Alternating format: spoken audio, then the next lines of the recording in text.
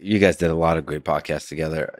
He asked you in a very uncomfortable process of why you don't do stand-up. So let me ask you, do you hate money? Well, I'm originally from Canada. Yeah. So Yes. I'm a frickin' pinko socialist. Is that what, where you come from? That's not a nice thing to say. I thought the Soviet Union, that is a nice thing to say. Like To call comrade, someone a pinko socialist. right? Comrade. Yes. He's a good socialist. Yeah. Wears red, like some bold colors. Yeah. Yeah. There was an interesting tension in your voice and the way you talked about it. There's just not a source of happiness for you. You respect the art form, but it was not something that you were connected to. You felt connected to. That's a good way to put it. Yeah, I respect the art form a lot. I grew up with all the albums and stuff. I had an older brother and sister we had George Carlin, we had Richard Pryor, we had Robert Klein, we had Gilda Live, the Gilda Radner concert. We had all sorts of stuff. But I don't know. There's a lot of reasons. I do feel like a career in show business it never goes the way you plan, like most things.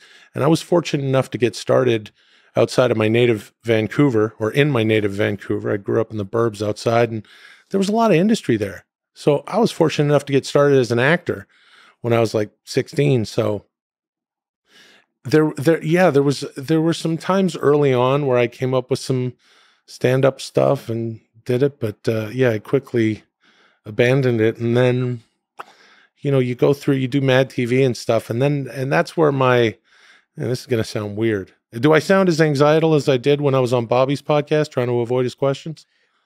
Well, he was giving you this face this whole time that was making the whole just atmosphere feel full of anxiety. So I'm trying not to give you the face. The whole time I'm saying, play cool, play cool. Yeah. Okay. Play cool, Lex. Play cool. You said it out loud a couple times. I did. Just, you cut that out. Play cool. Play cool, dude. Cut it out. Maintain, bro. Here's what I'll say. There's two ways to do it. I think it's lame when someone who's done one thing for a while goes and starts doing stand-up out of nowhere, because I think it's an art form that's under attack, because it's not like anything else. Although now you can, of course, make whatever you want. It's the era of self-publishing as far as making a product and putting it out there, which is getting easier, of course. And I can't wait to talk to you about that with AI and how it's changing art. But in stand-up, all you need is a microphone. And, perhaps it would be good to have some mental illness. And then you can just run up there and talk forever. And I say this to comedians. It's like, hey, you guys have to deal with just an influx of people who aren't sure why they're doing comedy. I would ask comedians, not good ones. Good ones, you know what they're doing. But everyone else, like, what are you doing? Why? Why are you doing stand-up? Having said that, I am allergic to money. Yeah. Do you think they have a good answer for that? Why are they doing it? Because I actually like, when I'm in Austin, I like going to open mics, just listening. Mm-hmm. It's inspiring to me. Both the funny and the unfunny people, because they've been doing it for several years, sometimes over a decade. Yeah. And they're still at it. They're still right there. They're going for the punch. And then especially open mics that are really sad in that there's, only like 5 other people in the audience, and they're usually just other comedians. And they're still going all out as if they're in front of a stadium. But that to me sounds like someone who loves it. Yeah. I got no questions for that person. I got questions for someone who goes sideways from here, I'm recognizable doing something, and then I'm doing stand-up. Because it's like, and truly, look, I've been fortunate enough to be in the business for a long time. And at this point, if I came up, doing live stuff is fun. I have friends that are like, some guys who are primarily sketch people, or you would look at them as sketch people, and they can sell tickets for being sketch people. And we'll talk about it. And they're like, well, I do a monologue, and I do a little stand up, then I do a song, then I do another monologue, then I play off the audience, do a little stand up. But stand up it's almost like playing music, mm-hmm. in that, people are going up there playing music, but what band have you been listening to? That's what you're going to sound like.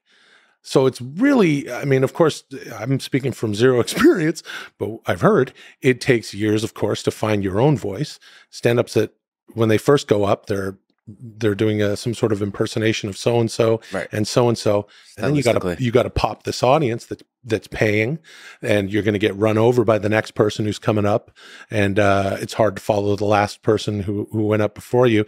And I mean, that is a really hard way to. It's quite a gauntlet to be in to find your voice comedically. But don't you have that same kind of thing with sketch? You still have to find your own voice. Yeah.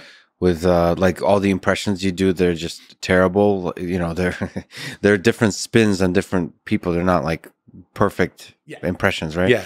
So that's a similar kind of challenging journey. Yeah. As stand up, you're just saying they're kind of distinct, and you fell into this one, and you fell in love with it, which is like what Mad TV kind of opened you up to. Yeah. As a kid, I literally wanted to be an actor. I always wanted to be an actor from a very young age, as far back as I can remember. And I was the class clown and wanted to do comedy stuff and comedic acting. And comedic acting. Yeah. Early on, my influences were a very predictable list of guys from the SCTV, early Saturday Night Live, Monty Python. All of those performers really influenced me. It was later that I saw people like Kevin Kline, who's an incredible actor. I vividly remember being like 12, 13, seeing him get an Academy Award for Fish Called Wanda. And it blew my mind because I was like, he was hilarious. I mean, it was one of my favorite movies back then and now. And he won an Academy Award. And at that point, I started thinking more about acting. And then I was, like I said, really fortunate to fall in with, I mean, I always wanted to do it, and I was trying to hustle this and that when I was a kid. And then I ended up getting represented, and then I ended up on a teen show. The easiest way to pitch it is it's like a Canadian My So-Called Life with these kids and their lives and stuff. And I did that for like 5 years, and I really love acting. I really, truly love acting. And I'm not someone who wants people to know my opinion. So that's another thing about stand-up. Like, I love the illusion of what I get to do in entertainment, and podcasting is great for that. But to stand up there and I don't know, just for me, it's like, it would have to all be fantasy.